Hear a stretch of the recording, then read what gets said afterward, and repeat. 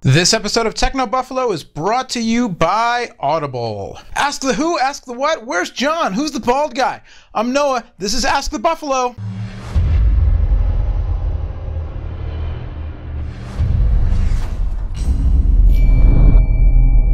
Hey, what is going on, everybody, and welcome to Ask the Buffalo, Techno Buffalo on Revision 3. My name's Noah Kravitz, editor-at-large for Techno Buffalo, and I'm sitting in for John Rettinger because he's over in Switzerland eating some fine Swiss chocolate while looking at his fine Swiss watch. No, actually, he's at the Geneva Motor Show checking out all the fancy new cars with Mike Perlman, our lead auto editor. You can check out all their coverage of the show over on technobuffalo.com and the usual other video and social media outlets. But in the meantime, I'm here to answer your questions, so let's get right to it. Jesse Gomez asks, Noah, is there really that much of a difference between quad-core processors like the Tegra 3 and the Transformer Prime, the Asus Transformer Prime, and the new iPad's dual-core A5x processor? A couple things here. One, the Apple chip, the A5X, dual-core CPU, quad-core graphics performance. And Apple made a point of talking about that, and it's a big point to make because this chip has to drive 3.1 million pixels and then some. So the graphics performance really has to be up to snuff. The other thing here, the way that iOS handles multitasking and the way that Android, the way that Ice Cream Sandwich handles multitasking, very different. Android, Ice Cream Sandwich, much more of a traditional computing environment with your desktop and managing different apps and that kind of thing. Whereas on the iOS devices, the iPad, you can switch between different apps, but really what you're doing, you've got some apps that are allowed to do backgrounding, but most of the time you're just in one app at a time. The other thing to mention is that Apple's got a little bit of an advantage if you're talking about the raw performance of the CPU in one device versus another. Apple's advantage is that there's one device. They make it, they make the hardware, they make the software, they source the components, they control the whole thing top to bottom. With Android, you're talking about a platform with many different OEMs.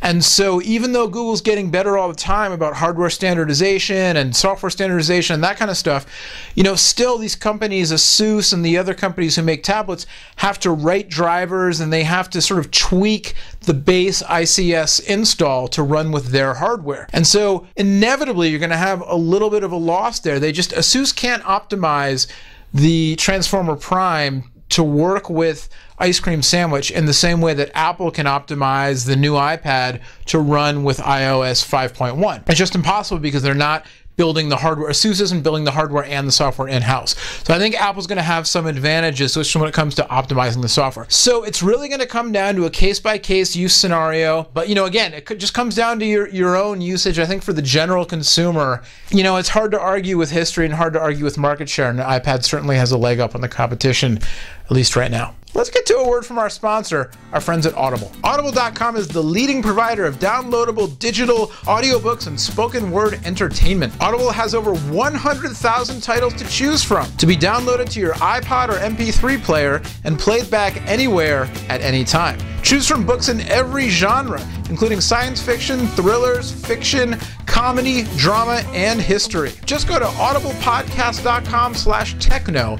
That's audiblepodcast.com/techno, TECHNO, for one free audiobook download of your choice when you sign up today. This one comes from Twitter, MarkCrow5 on the Twitters. Mark Crow asks, Techno Buffalo, is 512 megabytes of RAM and a single core 1 gigahertz processor good enough to run Ice Cream Sandwich 4.0 and Sense 4, aka the HTC One V? Well, again, as I mentioned when talking about the tablets, it all comes down to how well the code is written. I know, specs, to me, specs are pretty much dead at this point. And I know that's not what you want to hear. I know it's not what the marketing people want to hear. And I know, no, you're so dumb. How can you say specs are dead when, even Apple, you Apple fanboy, Apple just talked about dual core and quad core graphics and blah, blah, blah. I know, I get it. But it's all a system. It all depends on how it intermeshes, And if the software and the hardware are written in the intermesh, it's great. And if they don't, then you're like, oh, I can't make a church with the steeple and the people saying hi.